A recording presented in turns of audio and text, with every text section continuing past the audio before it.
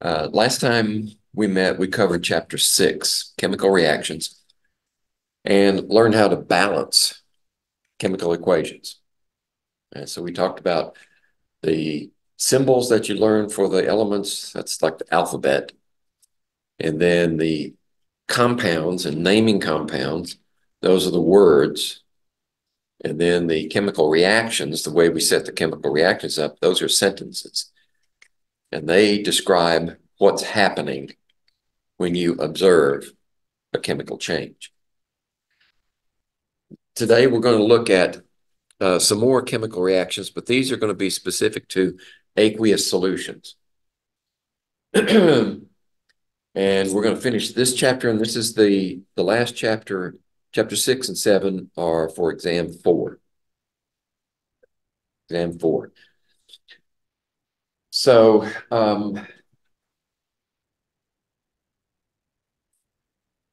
this is Tuesday the 20th. On Thursday the 22nd, I will not be here. I'm obliged to attend a mandatory training for the college. So we will not meet on the 22nd. Fortunately, that's a buffer day. When we come back a week from today, on the 27th, we'll review the material for exam 4 in chapter 6 and chapter 7. All right, so let's get started on this.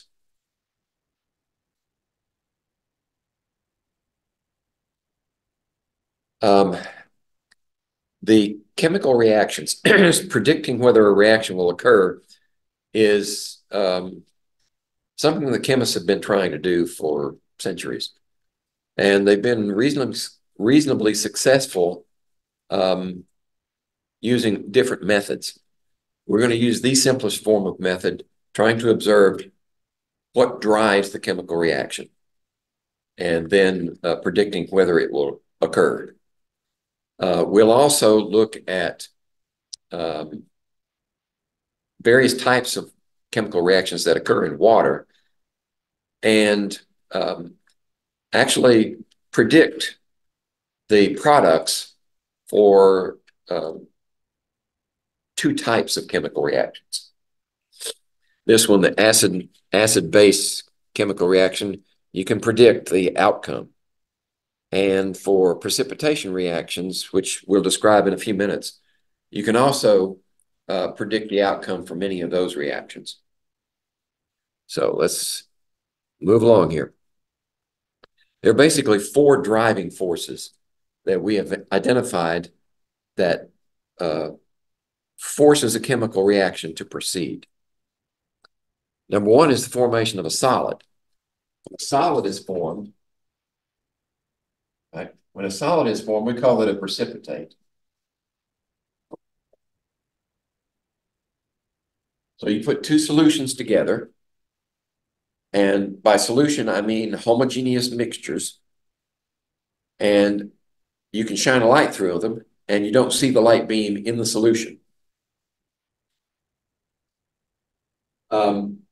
And when you combine them, they react to form at least one solid, usually just one solid.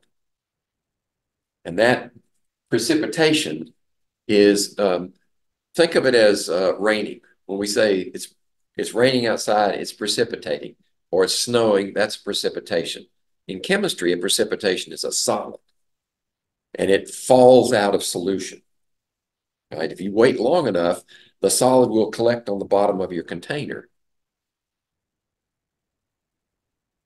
The second driving force is the formation of water. Right? The formation of water often drives a reaction. And it's not exclusive to acid-base reactions, but it's one of the defining characteristics of an acid-base reaction. When you put an acid together with a base, right, we know how to write those compounds. The acid has at least one hydrogen and then something else, and the base usually has something and then a hydroxyl. But when you combine those together, one of the products is water. And since these occur in aqueous solution, that water becomes part of the solvent. And the driving force for the formation of water is very strong. So the formation of water will cause a reaction to occur. Transfer of electrons is another one. So if you transfer an electron from one atom to another atom, that also tends to drive a reaction. Now, sometimes electrons won't transfer this direction. They prefer to go that direction, in which case the reaction won't occur. But if there's a transfer of electrons, the reaction will occur in one direction or the other.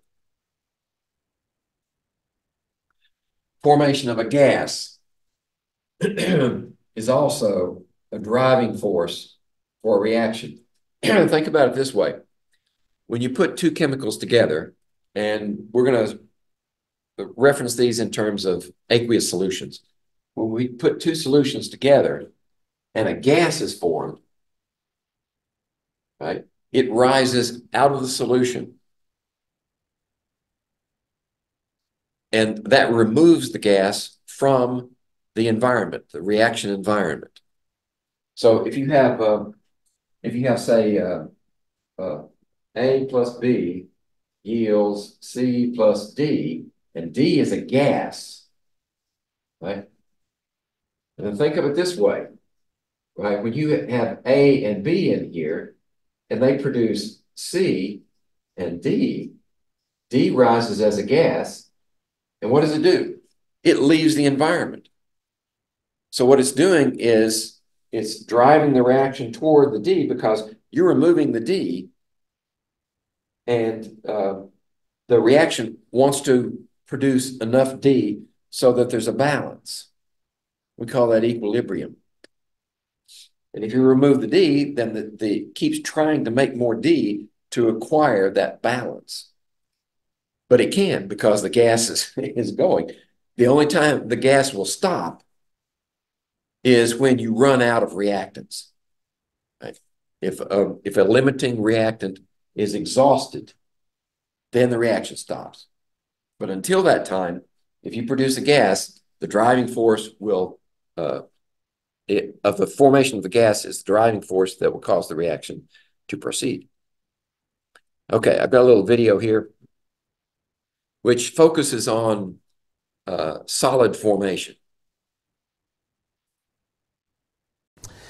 So in the reactions we've seen so far then, we mix chemicals together and we know that a reaction has taken place because we get a change of colour. But there are lots of other ways that a chemical reaction can show up.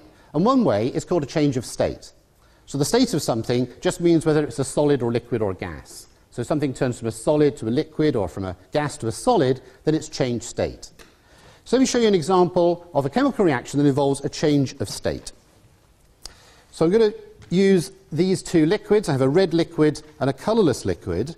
What I'm going to do is to pour the colourless liquid onto the red liquid very carefully and try to make two layers. So what I want to happen is for the colourless liquid to be floating on top of the red liquid in separate layers so that they don't mix. Okay, so I think that's worked quite well. So what I've got now is one liquid floating on top of another, and where they meet, they undergo a chemical reaction. And they're actually making a solid. A solid material is formed where the two liquids meet. And what I can do is to fetch out some of this solid material. And as I pull it out of the beaker, of course, it allows the two liquids to meet each other again, and so they react again to form more of this solid. So if I'm careful, so as I wind, I'm pulling up this material, and it allows the two liquids to meet again, and it forms more of this material. And this substance that's being formed is actually nylon. So we're making nylon as I speak. And if I'm careful, I'd be able to just keep on turning this and making this long thread of nylon, at least until we run out of solutions. Okay, so that's an example then of a chemical reaction that involves a change of state. So let's have a look at another reaction that involves a change of state. And for this, I'd like a volunteer, please. Who would like to volunteer? You're very keen. Come on down. Let's have a big hand for a volunteer. You would like to stand there. Let's pop those on. What's your name? Dylan. Dylan. All right, Dylan, if you stand just there, we're going to do some chemistry and we're going to make it a solid. All right, I'm going to start off with a flask that contains a solution of silver nitrate, and I'm going to add a little bit of ammonia. Now, when I add the ammonia, you see that it's forming a sort of brown colour. I'm going to keep on adding the ammonia, and in a minute, that brown colour should disappear. There we are, it's disappeared, isn't it? Now what I'm going to do is to add some sodium hydroxide. That's now formed a sort of very dark brown, almost a black material. So I'm now going to add more ammonia. And again, I'm going to add ammonia until the liquid goes back to being colourless. This takes a moment or two. There we go. And then finally, I'm going to add some glucose. So there's the glucose. Now I'm going to put the lid on, put a clip on. I'm going to give it to you, Dylan, and I want you to hold that. And I want you to give it a really good shake. That's it, really hard shake, that's good. That's it, keep shaking. That's it. So what's happening inside this flask now is there is a chemical reaction taking place, and it's forming a solid. And the actual material that it's forming is silver. We're making pure silver metal. Keep shaking. This takes about 3/4 of an hour. Is that okay? It does actually take a minute or two, but the harder you shake, the better it works. So keep shaking. Don't drop it, though. Okay. So metal, silver metal, is being formed sort of atom by atom, and you can see it's all going quite black. That's because very finely divided silver is actually black in colour. What we're hoping is going to happen over the next minute or so is that those particles of silver will start to stick to the walls of the flask. And as they build up, we should see silver metal in the form of a mirror building up on the inside of the flask. And you're all seeing those sort of decorations that you get at Christmas, those spheres that are shiny, and they're made using this chemical reaction. The little balls of glass, and the inside is coated with silver using this kind of chemistry. Doing really well. Okay, let's have a quick look. Almost there. Keep going a little bit longer. Still looking a little bit dark.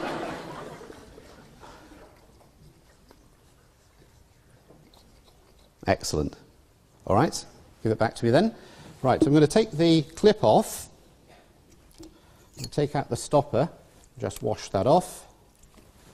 And I'm going to pour out the remaining chemicals. And then I'm going to rinse this out with distilled water.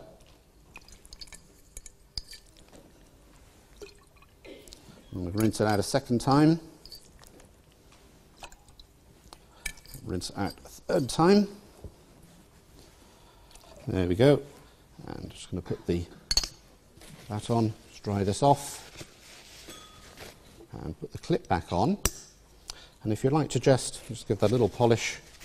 There we go. If you like to hold it up by the neck, that's it. And if we bring a camera in and have a look at this, and we've got a lovely silver mirror. There we go.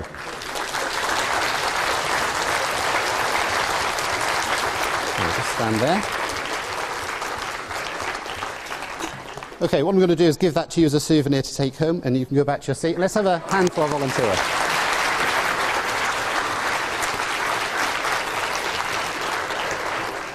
Okay, so that's an example of a chemical reaction that produces a change of state. I want to show you another example of a chemical reaction. Again, this is going to go from being a liquid to being a solid.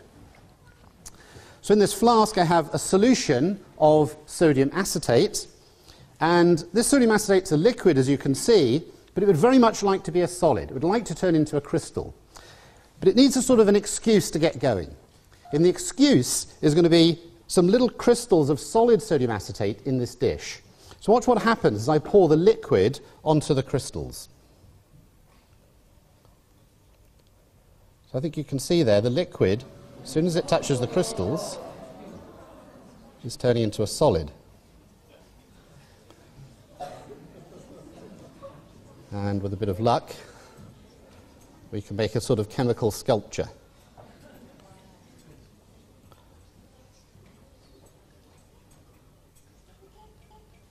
Seems to be working. Okay, so that's a sort of sodium acetate sculpture. Now, oddly enough, this actually has a practical application, and this is the practical application. This is something called a hand warmer, and it's a plastic pouch, and it contains exactly the same liquid as in this flask. It's a solution of sodium acetate, and it would like to turn into a solid, would like to turn into a crystal, but it needs an excuse to get going. And the excuse is this little metal disc, and if I just flip this disc backwards and forwards, that should be enough just to start the crystallization off, and there it is. And we can see the liquid turning into a solid. And as it does so, it's actually getting warm. So it's actually giving off heat. And there it is, it's turned entirely into crystals. It's become quite warm in the process. I can put that inside my glove and keep my hands warm for half an hour or so. And then I can take this and put it into boiling water for a couple of minutes. The crystals will turn back into a liquid. I can allow it to cool, and they'll stay as a liquid, and it'll stay like that for weeks or months until I'm ready to use it again. I can use it thousands of times. Okay, so that's sodium acetate, a sort of chemical sculpture. I'm going to show you now another way to make a chemical sculpture.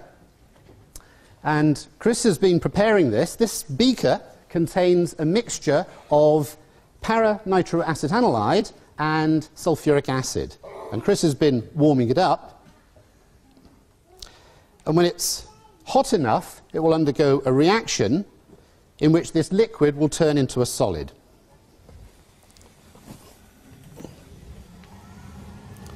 This makes quite a bit of smoke, so we've got this special hood that will suck away the smoke from the reaction.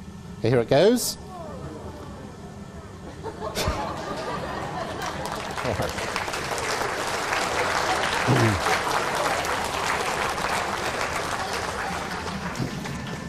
Okay, so that's a chemical reaction that involves a change of state.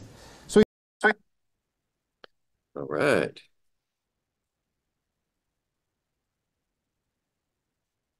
So these changes of state, this one in particular called precipitation, is being demonstrated here when we combine the yellow liquid and the clear liquid, and the chemical reaction produces a solid. Now these reactions can be described using our chemical reaction formula, our equations.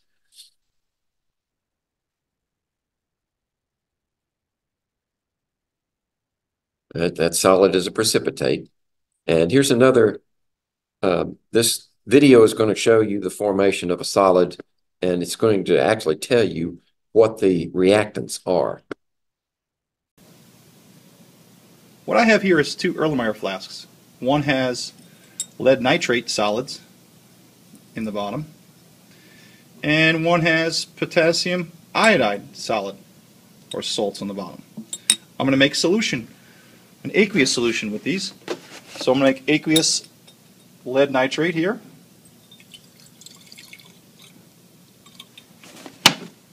Mixing, you can see that it makes a solution.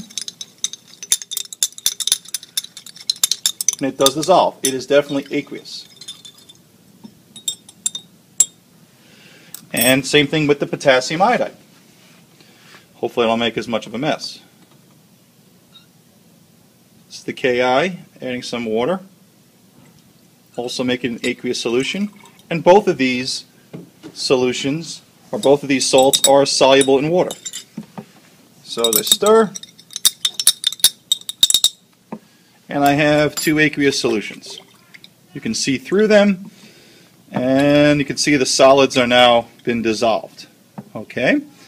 Now, interesting enough, lead nitrate is made of the nitrate ion. The nitrate ion is NO3-1, and anything combined with a nitrate ion is soluble because the nitrate ion, NO3, is 4 atoms stretched, and you have a negative 1 stretched over 4 atoms, so its charge density is very low, so it doesn't attract other ions in a crystal as strong as others. So its lattice energy is lower, and it's easy for water to pull apart the ion and have those molecule-ion attractions that make this a possibility. Same thing with Ki. You have potassium iodide, and you have Ki ions that are free in this aqueous solution, and the K is +1. The +1 ions are a big ion, and they are spectators for most types of reactions because they have a +1 over a large area as well.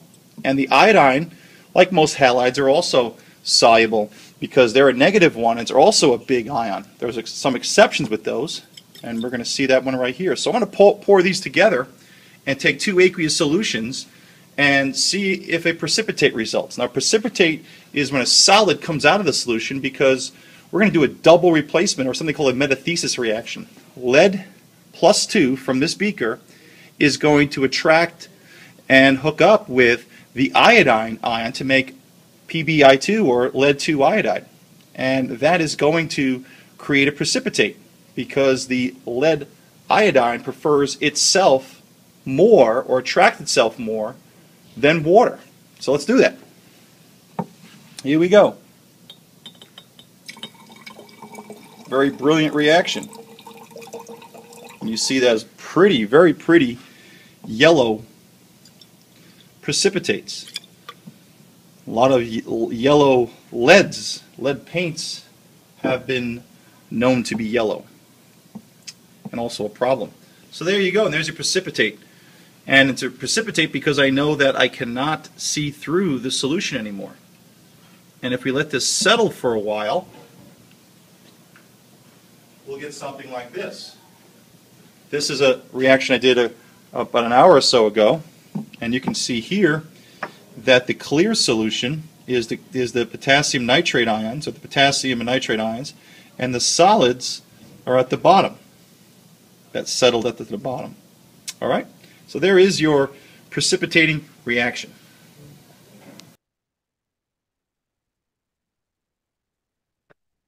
All right.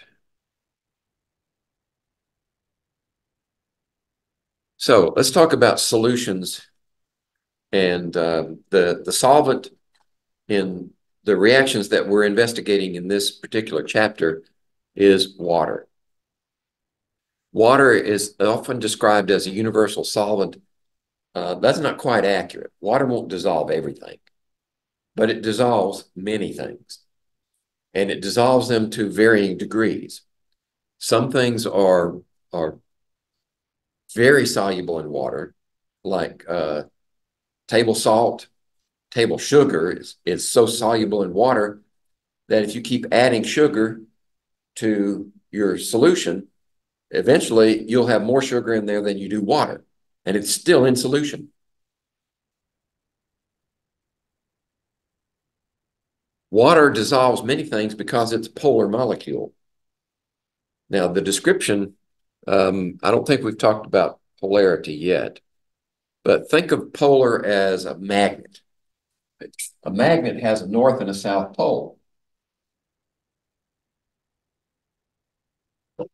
And if you bring it close to another magnet that has the north pole on this end, then you will get an attraction between the two. But if you approach with the wrong orientation, you get a repulsion. And we can think of that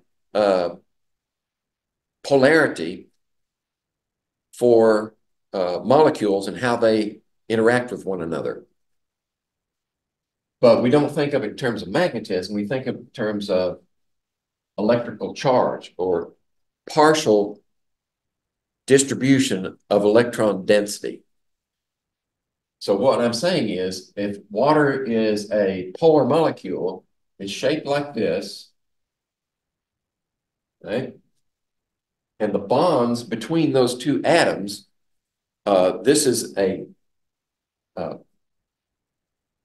covalent bond, so we're sharing electrons, but we're not sharing them equally. Oxygen has a greater pull on the electrons, so we give it a symbol like this to show the direction that the electrons tend to move.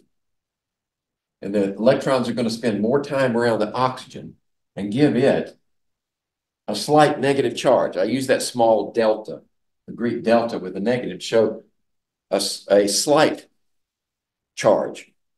It's not a complete charge, not like an ion. Not like an ion like that. It's only slight. And that means that this side is going to be positive. Okay? So when two water molecules approach one another, they will be attracted only if the oxygen of other molecule, okay, is in proximity to one of the positives. And then you form that attraction. Well, the same thing can happen between water as a solvent and different solutes. If the solutes are polar, then they'll have an orientation that attracts them to the water molecule, and they'll be more likely to dissolve in aqueous solution. Right? So there's an artist's rendition of, this is called a space-filling model. Right? It tries to show you actually the region of space occupied by each of the atoms. So oxygen's red, hydrogen is white. And this unequal distribution of electrical charge gives the oxygen side a negative charge. And overall, right, if we take this molecule overall, we find that it has a polarity toward the oxygen side. The negative polarity toward the oxygen side.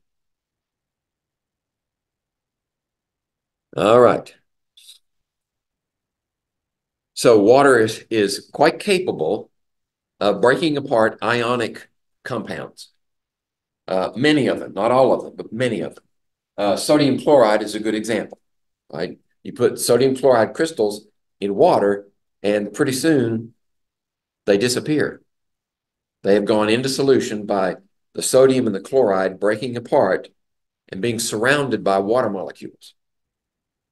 That's called the hydration.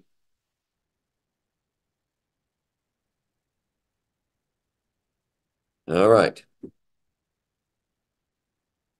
And here's an animation of what might happen. Remember, if you look at a sodium chloride crystal under a microscope or a magnifying glass, you see little cubes. Little cubes because of the way the ions arrange themselves in space.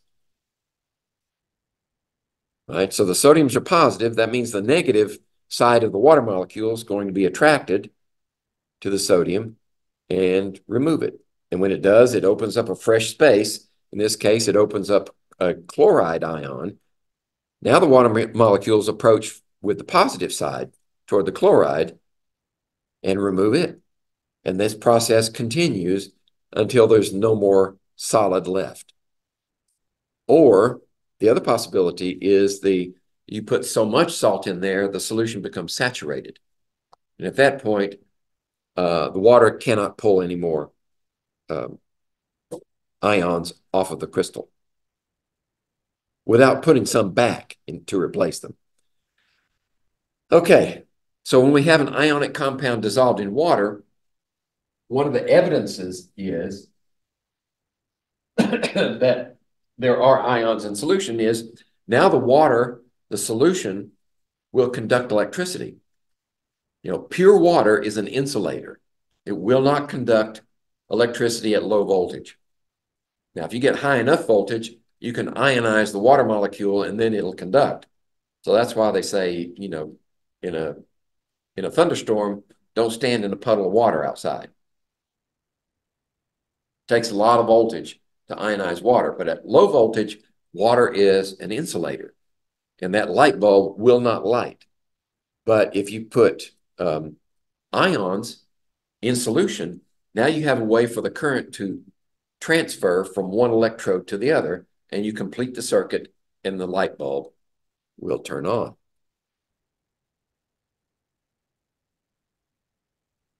I will say also that sodium chloride solid is an insulator, an electrical insulator, because those ions are locked in place. they can't move. So if you try to drive a current through them, it won't go because the ions cannot transfer the charge from one electrode to the other.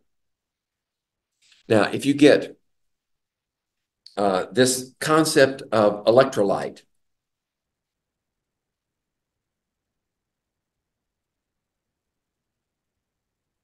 an electrolyte is an ion. And if you have blood work done or you have urinalysis done for your doctor, several of the analytical results will include electrolytes. It'll include sodium, sodium in your blood or urine, chloride, potassium, calcium, even magnesium. And there are several others that are possible. Some of them are polyatomic ions. But these ions are known as electrolytes because when they're in solution, they will conduct electricity from one electrode to the other and complete a circuit. Now, from a chemical standpoint, if the compound from which the electrolyte is derived is completely soluble in water, we call that a strong electrolyte because it very efficiently conducts electricity because it dissociates into free ions. All right, I was going to make the contrast between a strong and a weak electrolyte. A weak electrolyte is a compound that dissociates only partially in aqueous solution. It may go into solution, but it only dissociates partly. That is, it only produces small numbers of ions to conduct electricity. So that's a weak electrolyte. Here's an example of a chemical reaction that will produce a solid. So we have, if we write the equation in with the intact formulas, then we have potassium chromate in aqueous solution.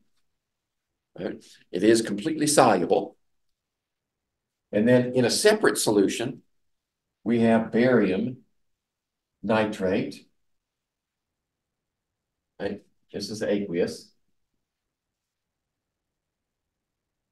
Okay. Then when we put these two together, they have the opportunity to interact, to react.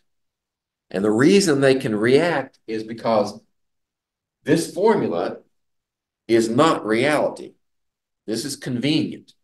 What is actually happening is when you put this in solution, you get potassium ions in solution and chromate ions in solution, and then barium ions in solution, and then nitrate ions in solution.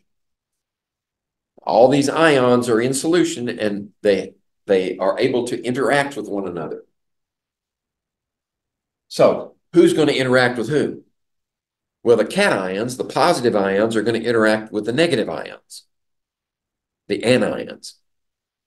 Right? We already know that when these two are in solution, and they don't associate strongly enough to form a solid and drop out of solution. So this potassium then would interact with that nitrate. And what do you get? Well, potassium nitrate is completely soluble, right? So you still have the two potassium ions and the two nitrate ions in solution. But when we interact this, we let this cation interact with that anion, what you get is a solid. And that's your precipitate. It will drop out of solution. Let's see, is it on the next slide? Right. This shows you the interaction of ions. Once they're in solution, all the cations and all the anions can interact.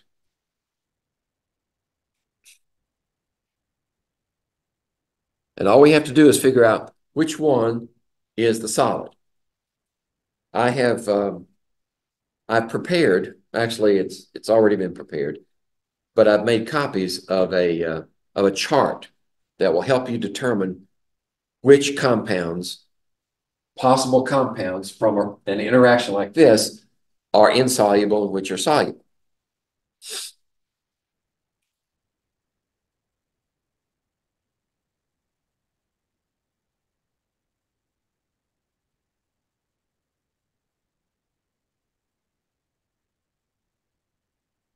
Okay. As a separate document, the chart looks like this. You'll see all the gray squares. You'll also see across the top are the cations. All the cations that are part of this chart are across the top, and down the left-hand side are the anions. So all you have to do is say, all right, if I'm going to interact barium with chromate, you just go over here and find barium, wherever it is. Let's see, barium's right here. And you follow it down until you find chromate, all the way at the bottom, and you have a gray square. That means that it's insoluble in aqueous solution. Well, it's not a solution, actually. If it forms a solid, it's not in solution. But there are rules that go along with this, and they're at the bottom. But I prepared this chart. It's easier to use, so just use the chart. And I think it's also part of the review document. Let me verify that. So this is the review document for chapter 6 and 7. It's in Brightspace. And yes, the chart is also in the review document. Okay. So like I've always said, if this useful information at the back of the review document, once you see that, you know that it's going to be available for the exam on this material. You just have to print a copy of it before you start the exam, because once you get into Lockdown Browser, it won't let you access any external folders or files. All right.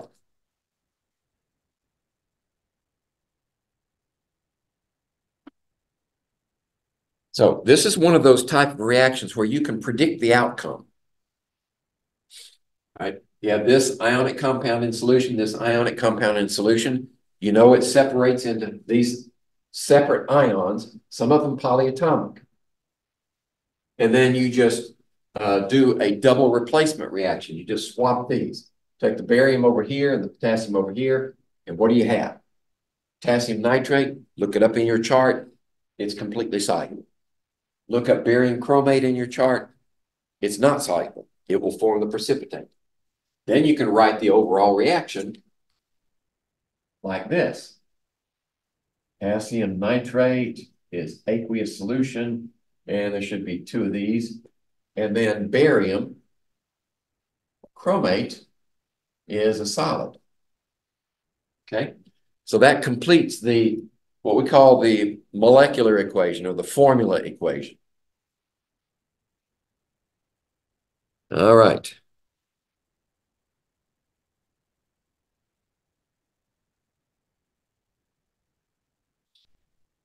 So these slides are just another way of expressing what I've already told you. You've got a reactant there, potassium chromate, barium nitrate, are reactants, and they're both soluble. And then you look at the possible combinations. Potassium chromate, let's see. No, potassium nitrate as a consequence of potassium and nitrate interacting, and barium chromate as a consequence of barium and chromate interacting, and you see which one is a solid. Well, potassium nitrate, if it's not in solution, is a white solid, but it is completely soluble in aqueous medium. Whereas barium chromate does drop out of solution, and it manifests itself as a yellow solid, eventually on the bottom of your container. Okay. I mentioned those rules that determine what's soluble and what's not soluble. And I don't expect you to memorize these because you're not, most of you, I understand, are not going to be chemists. You just need chemistry to help you with your program. So rather than memorize these, the chart is based upon these rules. All right. And the rules are set up so that if there's a tie, if you have one rule applying to your reaction and another applying to your reaction, the one above takes precedence. So that being said, if you have a nitrate compound, they're soluble. If you have a sodium or potassium compound or an ammonium compound, they're soluble, and so forth. So these are all the rules, and I just put them there for your interest if you want to take a look at them. But this is the chart you're going to be using, right? You have the cations across the top, anions down the left. Most of these anions are polyatomic. And all you have to do is match up the cation with the anion and find out what is that square. Is it clear? Is it grayed out? If it's clear, you've got a soluble compound. If it's grayed out, you have a precipitate.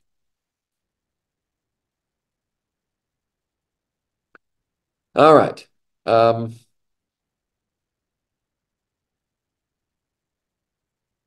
This is based upon rules.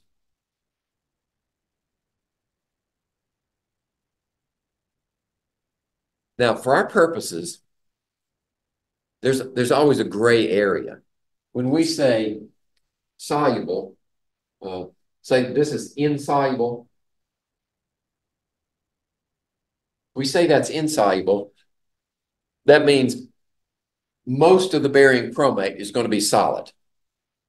But as a matter of fact, some of it actually goes into solution. Very, very, very small amount. So most insoluble solids are actually slightly soluble. But for our purposes, we're going to black and white. It's either soluble or it's not soluble.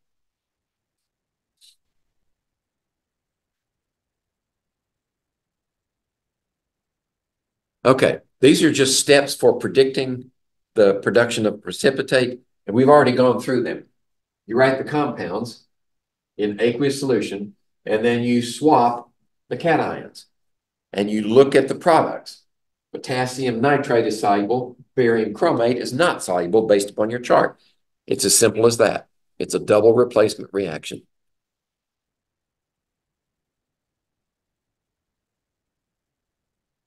All right.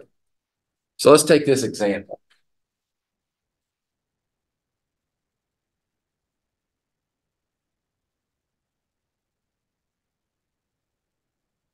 Which of the following ions forms compounds with lead that are generally soluble in water? Okay, so we have these possibilities. Okay, let's see, is that it? No, there's another one. Okay, we can throw sodium out right now, correct? Because a cation and a cation are not going to interact to form any compounds. So E can't possibly be right. So what we want to do is take lead and look at lead, go across the top of your solubility chart, find lead, and then drop down until you find the sulfide ion, the chloride ion, the nitrate ion, the sulfate ion, and see which ones are soluble, right? As it turns out, the nitrate is the only one that's soluble out of those top four. Lead sulfide, lead chloride, lead sulfate are all insoluble. And that's from the chart.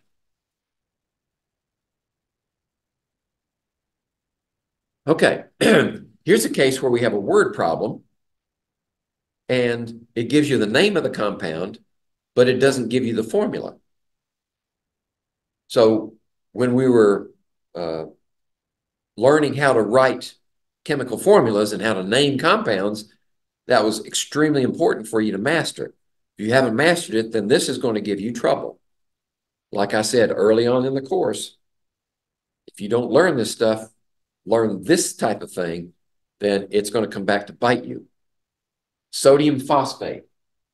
Sodium phosphate is a polyatomic ion. So the charges are +1 here and 3 minuses there. Okay, so we need 3 here, 3 pluses to balance 3 minuses. Right? And this is in solution. It's an aqueous solution. So what's the other compound? Lead 2 nitrate. Lead, oops, that's palladium. Lead with a 2+ charge because the name of the compound tells you what the charge is. And then nitrate. Right? So we need 2 of these. Right? Now we have our compounds. Our reactants are written correctly. Okay. What precipitate will form, if any? Well, we just swap out these, right? Put the lead phosphate over here, and it's still 2+. And a phosphate is still 3-. And then sodium and nitrate, sodium, nitrate, -1 +1, that's good like that. We look up sodium nitrate and find it's soluble. This is aqueous solution. But this one, written correctly, should have a 3 over here and a 2 over there. We look it up in our solubility chart, we find that lead 2+ ion and phosphate, when they run together, are grayed out. This is a solid. It will precipitate out of solution.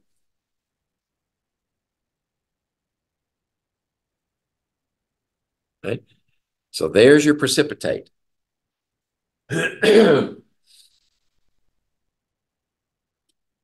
right.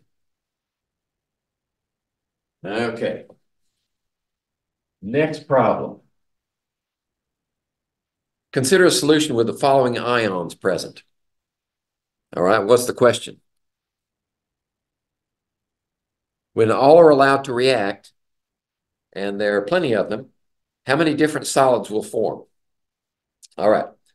So the way we approach this one is to set up a grid, right? Our solubility chart had the cations across the top, so let's do that. So we've got lead 2+ across the top. The next cation is potassium. The next one is, that's it. Oh, silver, excuse me. Silver. Okay. So now we have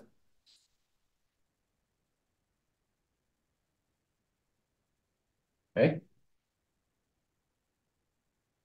Now for our anions, nitrate.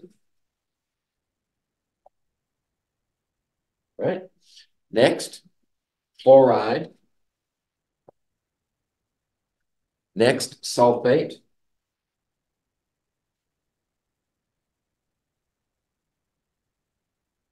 Okay. And next, phosphate.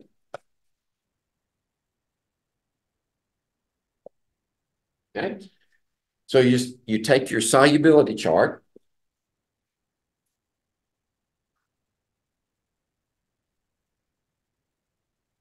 and you say, what do you get when you combine this one with nitrate?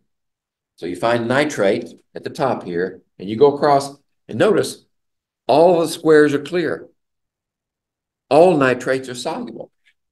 So this is soluble. Let's write AQ for soluble. Aqueous solution. Okay. How about chloride? Well, we find chloride, and we move across here. We find, let's see, silver chloride is not soluble.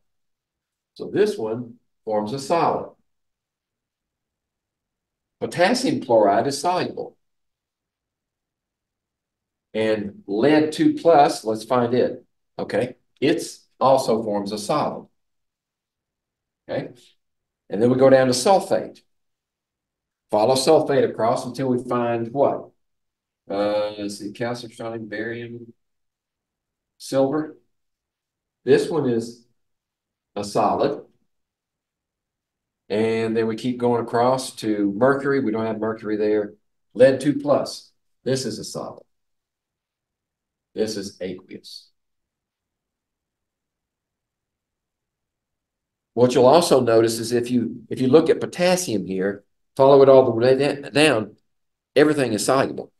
So all the potassiums are soluble, just like all the nitrates are soluble. And then what do we have left? We have phosphate. So we go down to phosphate and find that the only soluble compound in here, or phosphate, is sodium, potassium, and ammonium.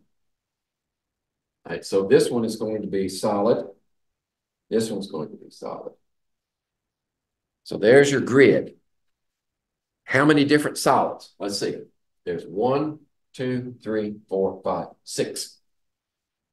I say there's 6 solids. All right, and there they are. You should find them here. In this position, there. Those are the 6 solids. Oh, we didn't actually write the solids. So let's do that. Let's see. This one would be lead 2 plus and sulfate 2 minus. That's it. How about lead and chloride? Well, lead 2 plus and chloride is only a 1 minus, so we need 2 of those. Lead phosphate. And 3 over here and a 2 over there. And then let's move over here to the silvers. Right? Silver, chloride. Silver and sulfate. Silver has a 1 plus charge, so that's 2 of those for the sulfates, 2 minus. And then the last one. Silver, we need 3 of those for the phosphate. So those are your solids.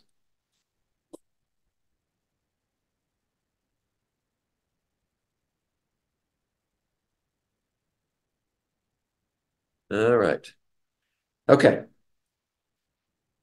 Now, there are 3 ways that you can express a chemical reaction for precipitation. The first way is what we call the molecular equation, or I think a proper name would be the formula equation, because these are ionic compounds. They don't form molecules. But your authors, the authors of your textbook, call it molecular equation. And as long as we understand that they're not really molecules, they're actually formulas. The formula equation for this reaction that we looked at earlier, where we had potassium, let's write it way up here. Potassium chromate, aqueous, plus barium nitrate, aqueous, yields. Let's put the solid first. Barium chromate, solid, and then potassium nitrate, aqueous. And then we need to balance it. Right? So we need 2 of these here to give you 2 potassiums, 2 nitrates, 1 barium, 1 chromate. So this is the formula equation.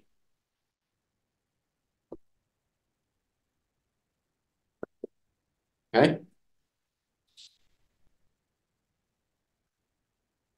And it's very useful for describing the chemical reaction, as long as we understand that when they're in aqueous solution, we don't actually have those compounds united.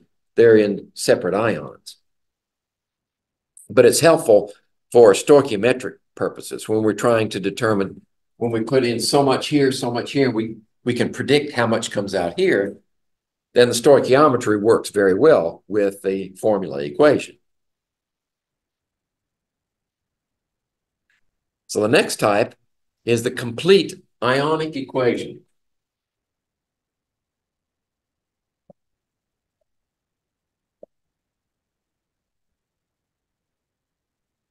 For that, you take the balanced formula equation and you separate out the ions. Right? We have 2 potassium ions here in aqueous solution. We have 1 chromate with a 2- charge in aqueous solution. We have a barium ion in aqueous solution, and we have 2 nitrate ions in aqueous solution. Now that solid is intact. It does not dissociate. Right? So we write it just as is. Barium, chromate, solid. And then we have 2 potassium ions in aqueous solution and 2 nitrate ions in aqueous solution. That's the complete ionic equation. That's everything that is in your reaction vessel, whether it's in solution or it's a solid falling out of solution.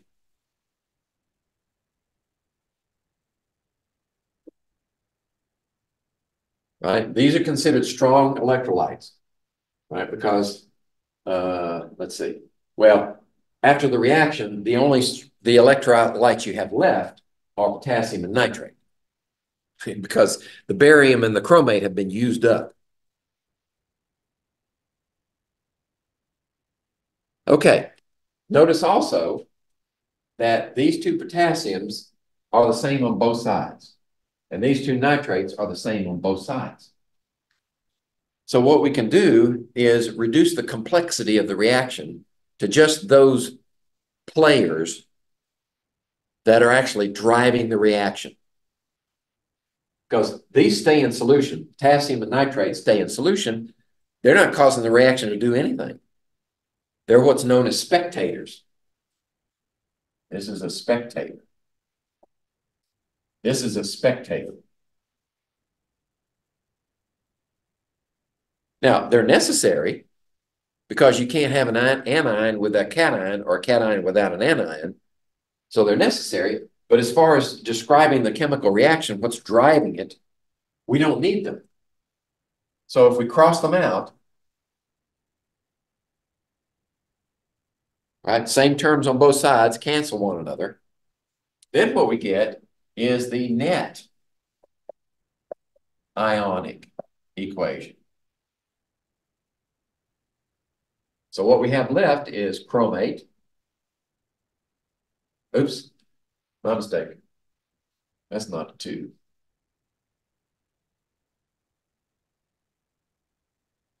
So we put chromate in solution.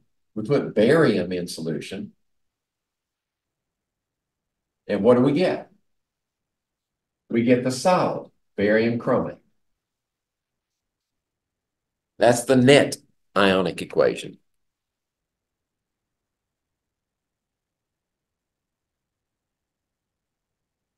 Okay. Now, as a practical matter,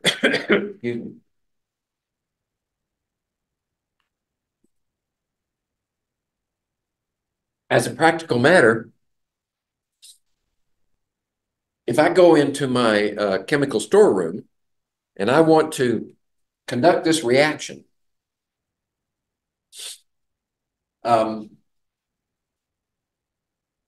let's see, let me check something before I speak. Barium. Yeah, that works. Suppose I don't have barium nitrate. I don't have barium nitrate in my storage. I do have barium chloride. Barium chloride is soluble.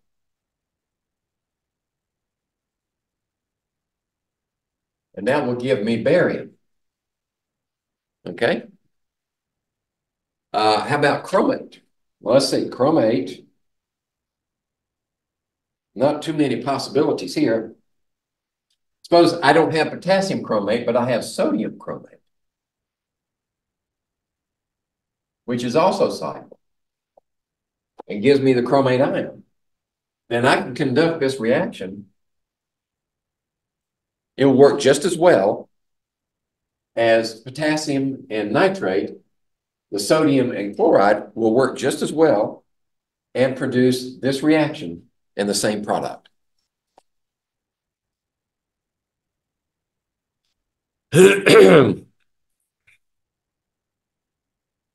All right. Okay, let's see what else we got going right here with this concept check.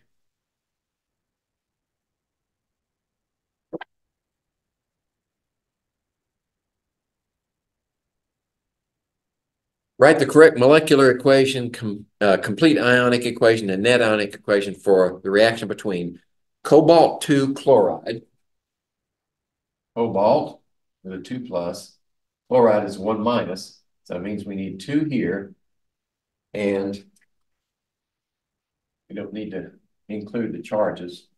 Let's fix that. Cobalt-2 chloride in aqueous solution. Let me just check. Cobalt-2 chloride.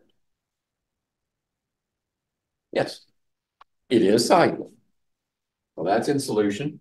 And we're going to add to that a solution of sodium hydroxide. Hydroxide, which is also soluble. Then we say, all right, in solution, these ions are all in there mixed together. So that means sodium can interact with chloride. Right? Is that soluble? Yeah, table salt. How about cobalt and hydroxide? Hydroxide is a -1, cobalt's a 2 plus. So that means we need 2 of these. Well, let's look it up. Let's see, is that soluble? All right, find cobalt right here. Go down to hydroxide. Nope, insoluble. Forms a solid. Okay. Now we need to balance the equation. Right? You can use the budget method if you'd like. These double replacement reactions, these precipitation reactions are usually fairly well behaved. So we say we got 1 cobalt, 1 cobalt. We have 2 hydroxides. We need 2 hydroxides here. That means we need 2 sodiums here. And that gives us 2 chlorides there. So it's balanced now. This is the molecular equation or the formula equation.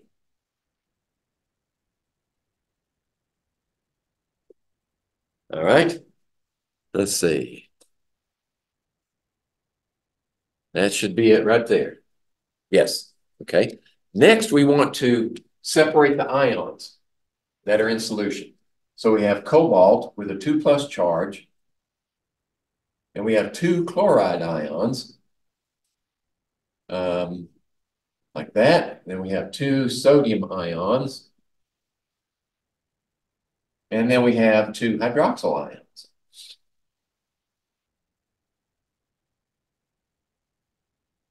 And then we have our precipitate, which holds together, plus 2 sodium ions and 2 chloride ions.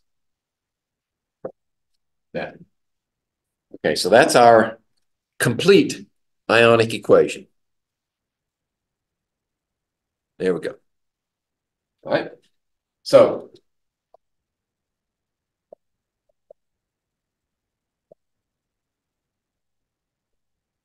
and now we need the net ionic equation. Now, you have to do this in this sequence in order to get it right. You need the formula equation and balance it. Then you break it apart into ions, and then you look for common ions on both sides. So we have chlorides here. We have 2 chlorides over there. We have 2 sodiums here. We have 2 sodiums over here. Those are our spectators. Now we can write the net ionic equation. This is what actually drives the reaction. That's 2 hydroxyls yields cobalt-2 hydroxide solid. Okay? There it is.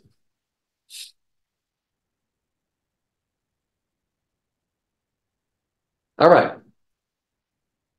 Now, we're going to talk about a different reaction. Talk about acids and bases. We've learned how to name acids and bases already in a previous chapter on nomenclature. Now we're going to react them together. And we're going to focus on the Arrhenius definition of an acid and base for now. And just memorize it. An Arrhenius acid has a proton. And I'll use the example, their first example there, HCl. When you put that in solution, this aqueous solution, it produces hydrogen ions and chloride ions.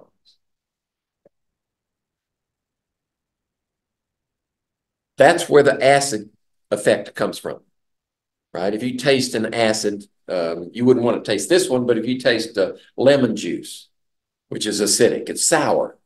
This is where the sour taste comes from, those hydrogen ions. And we can do this for any of the acids. They start with a hydrogen.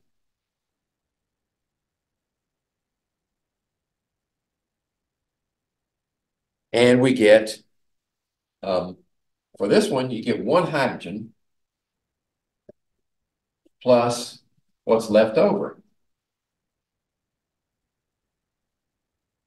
The point here is that whenever an acid releases a hydrogen ion, sometimes I'll refer to them as protons, because what's a hydrogen atom? It's got 1 proton and 1 electron. If you take the electron away, you got nothing left but a proton for most of it. But what happens when you put them in solution is they lose protons 1 at a time.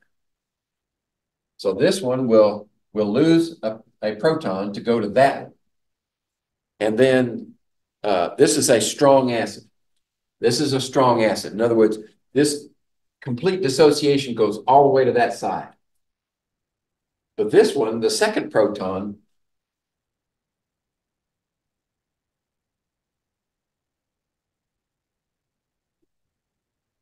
let's see.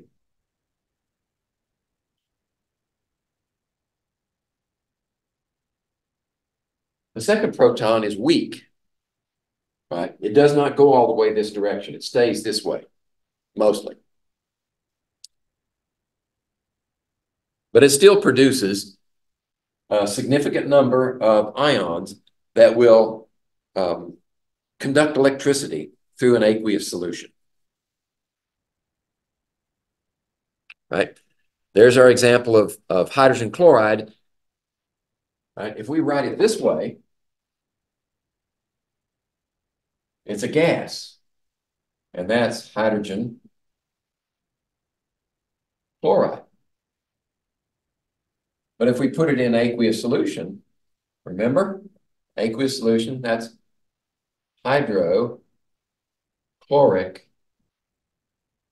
acid. So this hydrochloric acid completely dissociates into hydrogen ions, chloride ions in solution. It is a strong electrolyte.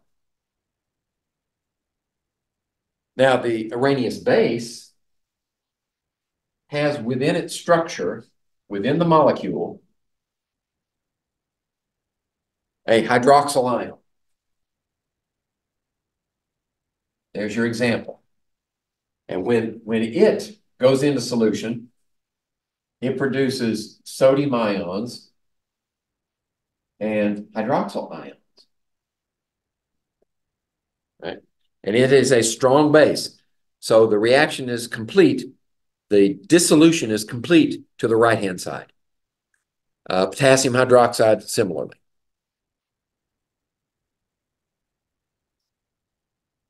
All right. These are the most common examples of strong bases. There are others. Now, when we put them together, what happens? Let's use an example. Let's say we want to react an acid and a base. So let's choose this acid and this base. What are they going to produce? Well, think of it as a double replacement, right? You swap this part with that part. Let's bring it over here like that. So sodium and chloride combine. Salt. They're completely soluble. What's left over? HOH.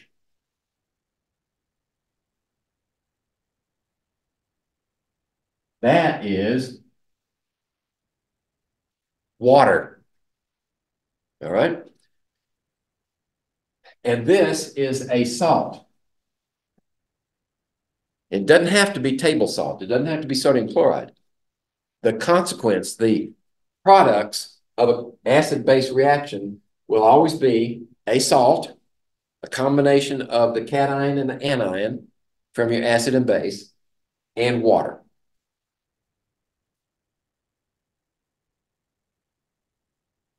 So the net ionic equation, let's write the complete ionic equation.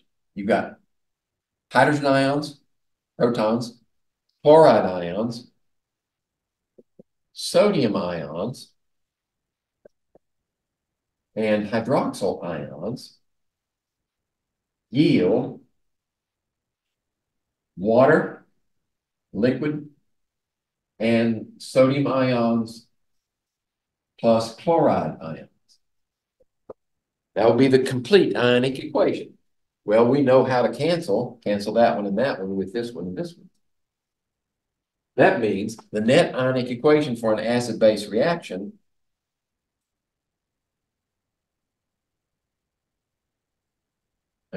is hydrogen ions plus hydroxyl ions yields water. That's the net ionic equation for all acid-base reactions.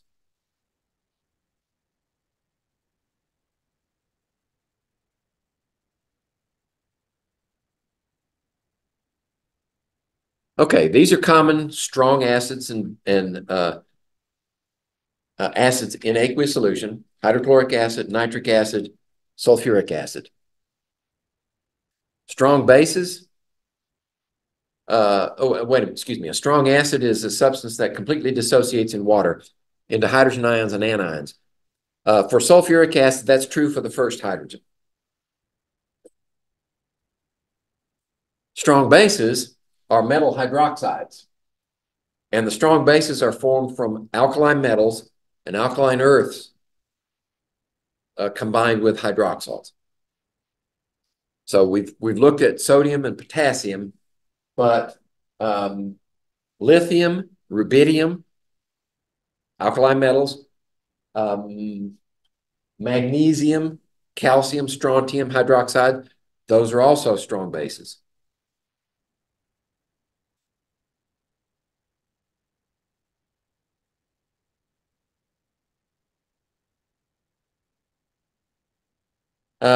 Okay, this is the chemical definition of a salt.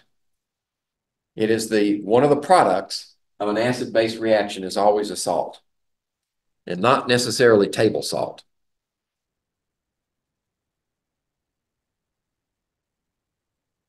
Okay.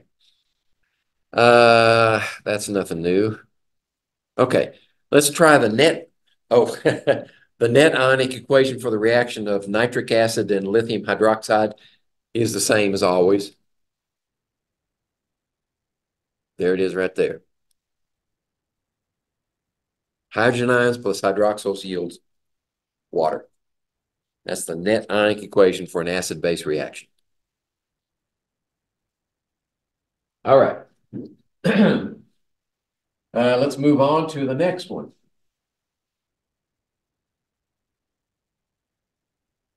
Oxidation reduction reactions. Oops. That's not going to work. Oxidation reduction reactions.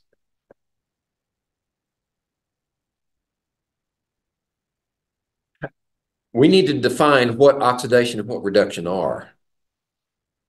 Right? So let me see. Check my hard copy.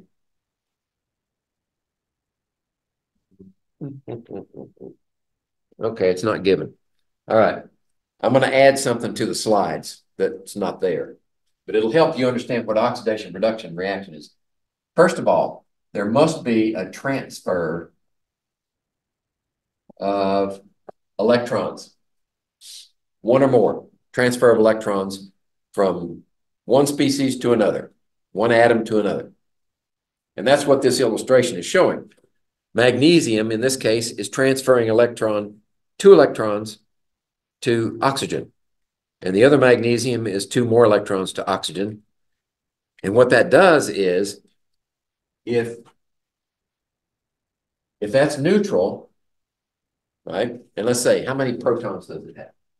12. 12 protons. If it's neutral, it also has 12 electrons, correct? 12 protons, 12 electrons. If we transfer two of those electrons to another atom, like oxygen in this case, right? Now we have 10 electrons. So what's the net charge? Well, 10 electrons and 12 protons means that there's an excess of 2 protons. So that's a 2 plus charge. All right?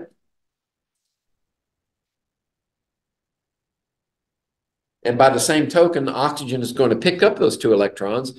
Now it's an excess of 2 negatives. Its charge is going to be 2 minus. And then when that happens, those two attract one another purely electrostatically. Positives attract negatives. Okay.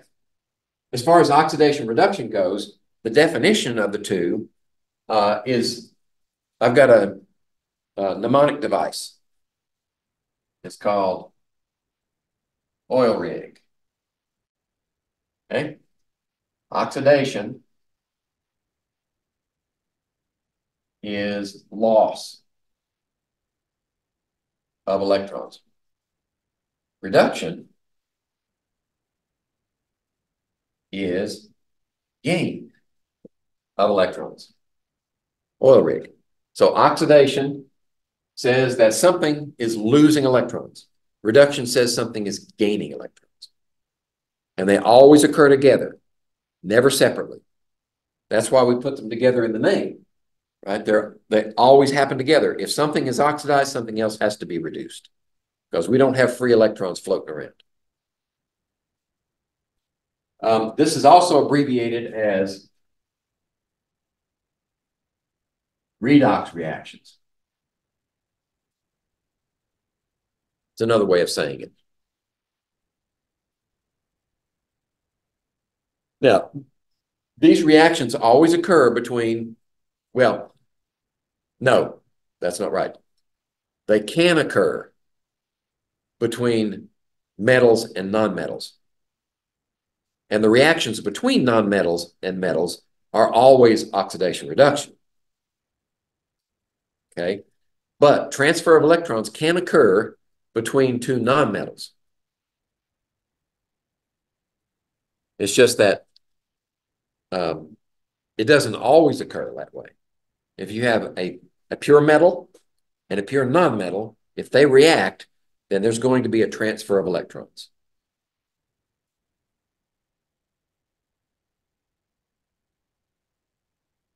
All right.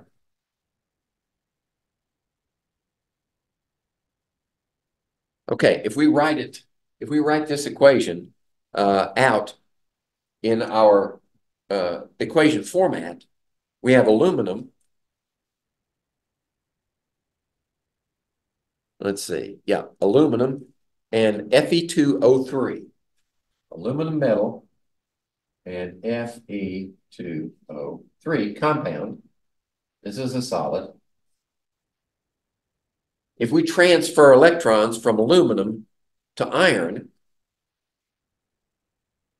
right, transfer electrons from aluminum to iron, then we will get aluminum oxide plus iron metal. Okay, look at it this way. This aluminum starts out neutral, but this iron is actually 3 plus, and oxygen is 2 minus. Over here, this is 2 minus, and this is 3 plus. So we need a 2 here and a 3 there. Right? And this is 0. So what has happened? Well, for each aluminum, we transferred 3 electrons, but we needed 2. Right? 3 electrons for this will balance that 3 electrons for one of them, not both. So we need 2 of these to transfer 6 electrons. And now 2 times 3 is 6 plus, 2 times 3 minus is 6 minus. They balance each other. And we need 2 ions. Okay, so that's your balanced equation. We've transferred electrons. I like to write it like this. Aluminum has lost 3 electrons per aluminum times 2 equals 6 electrons lost. Okay? So aluminum has been oxidized. And that means iron has been reduced. Oh, excuse me. Right? We're going from this aluminum to this aluminum. And in the process, these 2 aluminums have lost 6 electrons to give you those 2 aluminums with a 3 plus charge each. So this one means if that one's a loss, this one has to be a gain. Right? So we've gained 3 electrons per iron atom times 2 of them equals 6 electrons gained. Okay? Notice that the electrons lost, the total number of electrons lost must equal the total number of electrons gained. Otherwise, your equation is not balanced. All right. By the way, this reaction is used, well, it's a violent reaction. This is called thermite.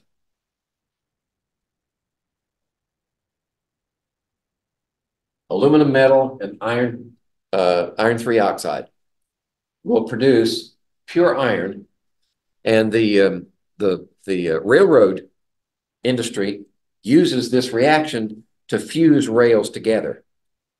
Rather than bolt them together with a gap, if they can fuse them together and produce out of a special type of steel that doesn't expand and contract with temperature very much, you can fuse rails together for a mile or 2 long. And they will employ this reaction to fuse those rail ends together. And then once the reaction is complete, they'll clean it off and grind it down. And the joint is actually stronger than the rail itself. All right. When a metal and a non-metal react, we always assume it's oxidation reduction, an electron transfer. 2 nonmetals can also undergo this reaction. At this point, we have to recognize the cause. And very often we look for oxygen as a reactant or a product. Not always, but very often, oxygen is involved when 2 nonmetals react. And the compound form is not ionic, it's covalent.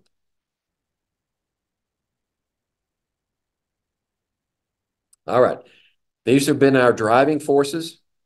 We've talked about all these down to transfer of electrons except for formation of a gas. Let's see, we classified this one. Is this a repeated? That's precipitation reaction, yeah. It's also double displacement or double replacement. I mentioned that earlier also. Okay. Acid-base reactions where hydrogen ion is transferred and reacts with a hydroxyl to produce water. That's the driving force for acid-base reactions, is the formation of water. This reaction is driven way, way, way to the right toward water. Okay. Transfer of electrons. Here's an example, lithium and fluorine. Metal, non-metal. This is a very, very violent reaction.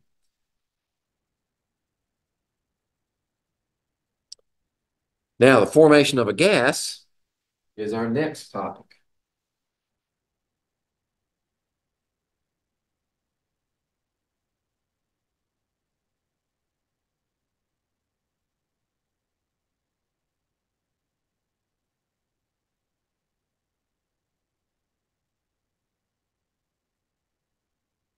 Gases can be formed in many ways. This is one of them, where you have an acid, hydrochloric acid, and a reactive metal, zinc. Then you get this reaction. Let me write it up here so I can talk about it. Zinc solid plus hydrochloric acid in solution will replace hydrogen with zinc. So now we have zinc chloride, and this should be 2 here in solution, plus hydrogen gas. Okay, and we need to balance it, so we need 2 of these here.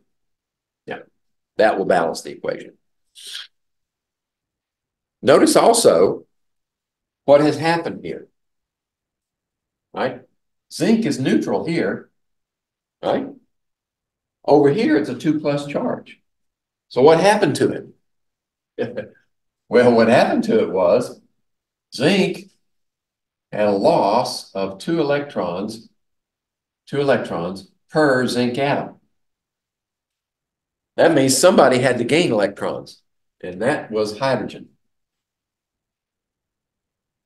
Right? That's neutral. This one is a +1 charge. So that means we had to have a gain of 1 electron per hydrogen times 2 equals 2 electrons. And this is times 1 equals 2 electrons. Okay? This leads me to give you a clue. How do you tell? What's a quick way to tell if you have an oxidation reduction reaction? I mean, it's not always the case, but in many cases, this is true. When you have an element on one side and it ends up in a compound on the other side, that's an oxidation reduction reaction. Or if you have an element on a compound on this side and the product produces an element on that side, then you have an oxidation reduction.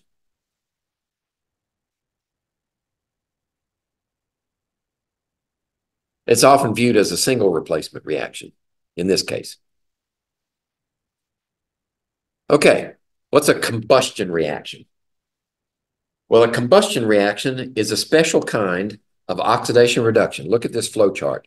Oxidation reduction here, combustion is a subset. Required for a combustion reaction is always elemental oxygen.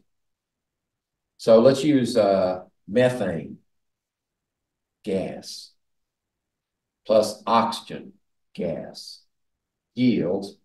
always yields carbon dioxide and water. Okay? We can tell this is an oxidation reduction reaction because there's an element and it's in compounds on this side. So we know that's oxidation reduction. But it's a special case of oxidation reduction because of oxygen. It's a combustion reaction. And it always generates lots of heat. Right? There's our example. If we put a 2 here and a 2 over here, we have a balanced equation.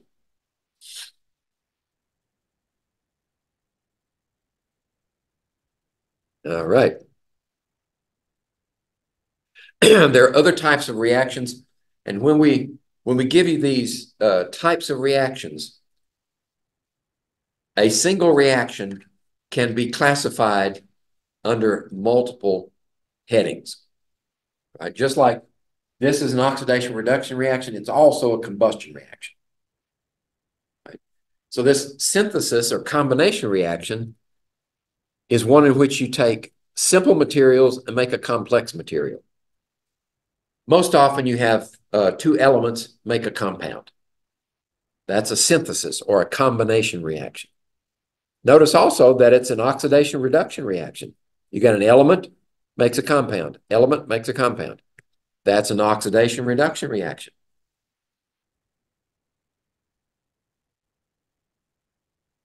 A decomposition is that reaction in reverse, where we take complex and break it down into simple. So we've gone from water down to hydrogen gas and oxygen gas.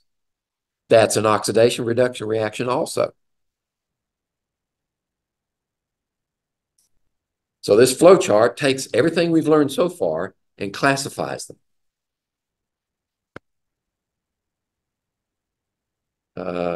Yeah. All right.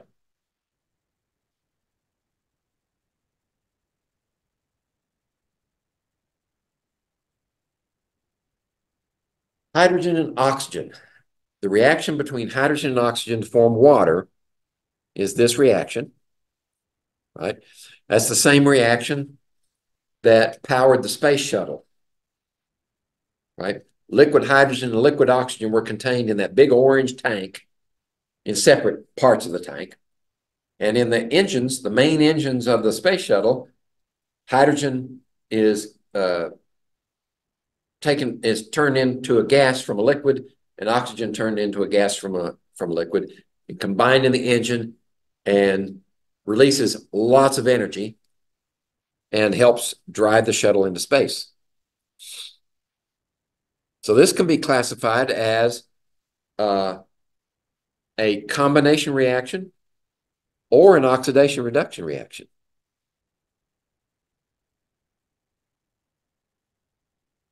It's also a combustion. Notice there's oxygen there.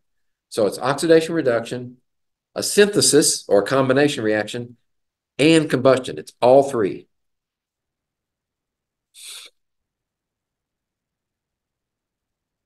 All right. So that's it for chapter 7. Be sure and try to work as many problems as you can in the review document. And a week from today, I'll return for review. And I'll repeat, next Thursday, this coming Thursday, the 22nd of February, I will not be Zooming this lesson. I'll be occupied with mandatory training. That's it.